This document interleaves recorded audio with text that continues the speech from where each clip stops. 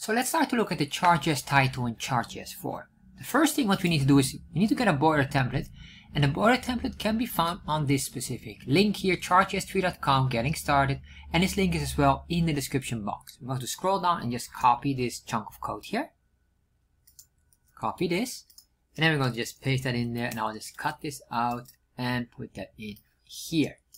Save that, refresh, and there we are. So now we have this wonderful bar chart, just a basic border template. What I want to do next is start to explore the chart.js documentation. And in the chart.js documentation, we go to the configurations, and then we're going to select here on the title. And basically with the title, we have all of these options here, which is wonderful. So what we want to do here, first of all, is to create the title at the very top here. So how do we do this? Well, you can see here, it indicates here the namespace is in the options. Then it's a plugins, or that's within the plugins object, and then title. Very important here, chart.js has built-in plugins. And basically this built-in plugin is the title plugin. So what we're going to do is just follow along here, and then in the options, we're going to put in here the space, enter, and then we're going to say here, plugins, and then put in here comma to make sure that for the scales it will be red. And then what we can say here, the title. By doing this, then we have here already our options. So if I save this, let's see what happens here. Basically nothing. And the reason why, by default, this plugin is deactivated. So what we want to do now is activate the plugin. So you can say here, display, that's the one that we need. By default, you can see here, it's a Boolean value, and default it is false. So is the title shown? In this case, no. So we say here, display, and let's put in here now the value of true. The moment we do that, refresh, you can see what is happening. There's space assigned for the title, but it is missing the text.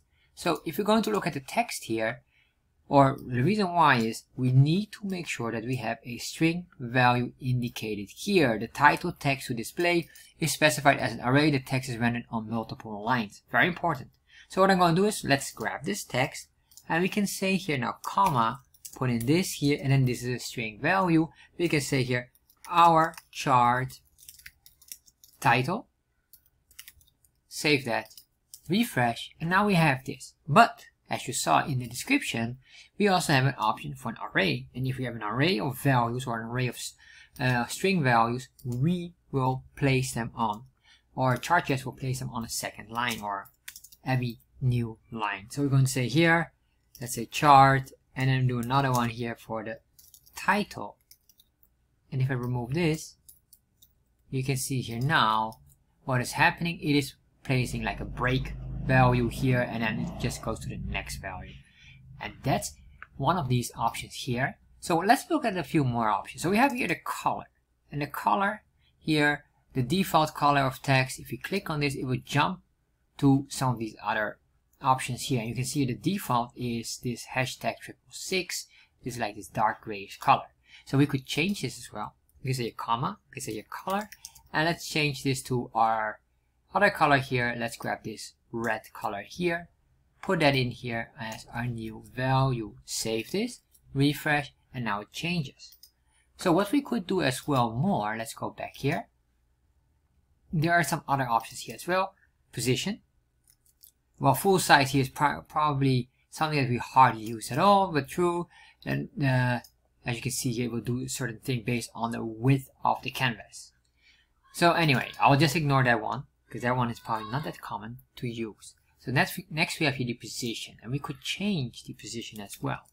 We could say here, if I'm not mistaken, it says here top. So there's probably, if you click on this here, it will jump down to this area. Let's click on it. You can see here it jumps down, and then we have here the left, right, bottom, and top. All right. So what it does is basically controlling if you want to put it on top of the chart, below the chart, or basically this is what we call the chart area. So above, below, or left and right. So let's look at this. Let's say we want to put it on the left side of the chart area. Save, refresh, and now it comes in here. And if we do on the right side, save, there we are. So what we could do as well is the font, and for the font here we have some other options as well in the fonts object. So what I'm going to do here is we're going to click on this and let's look at that. And you can see here it will show you some other options that is also applicable to legends, the labels, and probably a lot more different items. However, what is most important is we need to understand how we get there. So basically it is the font itself. Let's go back here and just double check. It's font without an S. And you can see here it already shows us like how we have to structure it. So if I go in here, comma, we can say here the font. Then we don't want to say immediately bold or something. No.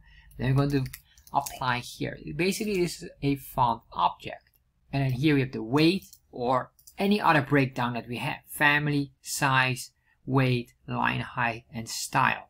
So in this case we can just say here font weight. We can make this, let's see what are the options here for the font weight. It is a string.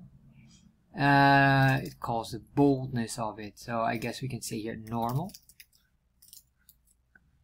And as you can see here, it starts to become normal. If I remove this, by default it is bold. There you are. What is another option here is, I guess what it has here is the size or the font size. Let's make this 30 pixels like that, and that's a number value, so we just put in a number. Then we refresh. There we are. Let's put this on the top back. It's easier to read. Here, top. Save. Refresh. There you are. So what we could do more, let's see, is there something else that's quite interesting. The style here would indicate the font style, where you have normal, italic, oblique, initial, and inherit. Or these are not really necessary and not very common to use. Here, line height, we could do this one here as well. Let's make this 2. And by doing that, we have more space between them. Let's go back here. And probably we have most of them. We have still here the padding. We can use this as well. We have the layout padding, but basically it's a padding that we can break down to multiples. As you can see here, the padding itself is also an object. But if I look very carefully here and read the description, you can see only top and bottom are implemented. So left and right are not possible. So if I'm going to do here comma, I'm going to say padding. If I do here 10 by default, it probably will do something or nothing at all. Let's remove this and remove this one as well. We don't need this. Save, refresh, and maybe there's already a default of 10. Let's look at it. Default is already on 10. My bad. So if I do this on 50, we should see here something happening. By default, top and bottom are immediately implemented. But if I only want specific, top, let's say here 20, and the bottom should be 50. Save, refresh, and as you can see here, we have 20 pixels, and this here has a bigger amount of pixels. That's probably 50. So if I do this back to 10, the default, there you are. So basically that is the core options here, and there's not really much more to explore in this area.